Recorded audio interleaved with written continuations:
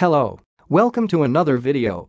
In this video we are going to talk about Secure Sockets Layer, SSL. SSL is a type of protocol. It allows data to be sent and received securely over the internet. Users can check if SSL is being applied to the website is using when they see HTTPS or the small padlock in the status bar at the top of the screen. Secure Sockets Layer is a protocol that's used to ensure security on the internet. It uses public key encryption to secure data. SSL encrypts the data, so only the user's computer and the web server are able to make sense of what is being transmitted.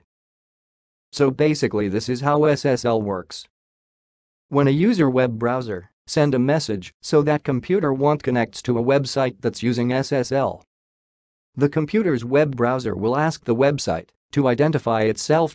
Then the web server will respond it by sending a copy of its SSL certificate to the user's web browser. An SSL certificate is a small digital certificate that is used to authenticate the identity of a website. Basically, it's used to let your computer know that the website you are visiting is trustworthy. So then the computer's browser will check to make sure that it trusts the certificate. And if it does, it will send a message to the web server.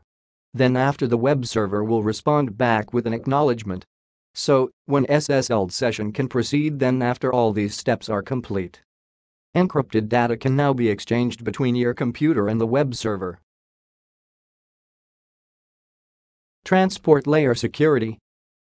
TLS is similar to SSL but is a more recent security system. TLS is a form of protocol that ensures the security and privacy of data between devices and users when communicating over the internet. It is essentially designed to provide encryption, authentication, and data integrity in a more effective way than SSL. So, when a website and client communicate over the internet, TLS is designed to prevent a third party hacking into this communication, causing problems with data security. TLS is formed of two layers. Record protocol. This part of the communication can be used with or without encryption. It contains the data being transferred over the internet. Handshake protocol. This permits the website and the client, user, to authenticate each other and to make use of encryption algorithms. So, a secure session between client and website is established. Only the most recent web browsers support TLS, which is why the older SSL is still used in many cases. Here are some differences between SSL and TLS. It is possible to extend TLS by adding new authentication methods. TLS can make use of session caching, which improves the overall performance. TLS separates the handshaking process from the record protocol layer, which holds all the data. SSL and TLS can be used to secure many sensitive data.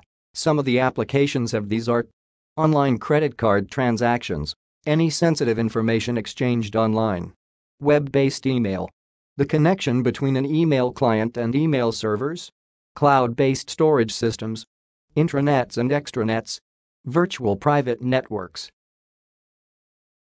Thank you for watching. Please subscribe our channel.